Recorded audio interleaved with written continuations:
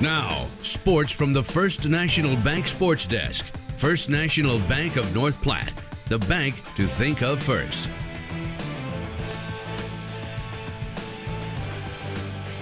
Let's get to today's update from right here at the First National Bank TV Sports Desk.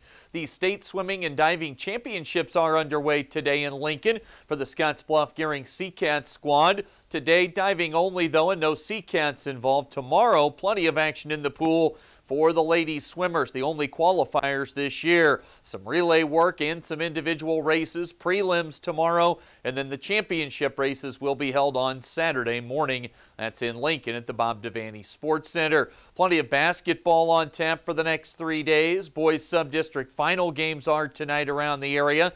That real tasty matchup, Mitchell taking on Ogallala, plus Bridgeport looking to stay sharp ahead of a district final as well early next week. Now, those district finals for the Class C and Class D teams are expected to be played on Monday, possibly on Tuesday.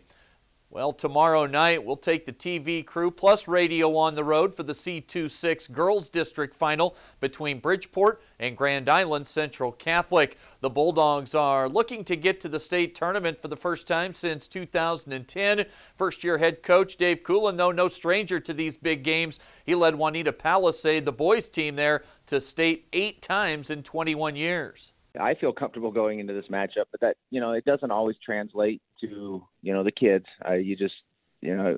I've lost some games in the past where people have come up to me and said, well, what happened there? And I was like, well, if you jump into the mind of a teenage kid, you just might be pretty scared by what you see. But, I think just the preparation and the buildup, I like, with the girls, the nice long turnaround from sub-districts to districts. It's so much better for girls than it is for boys. And so this week has been awesome, just trying to build up confidence throughout the week and really get these girls believing that they can get the job done.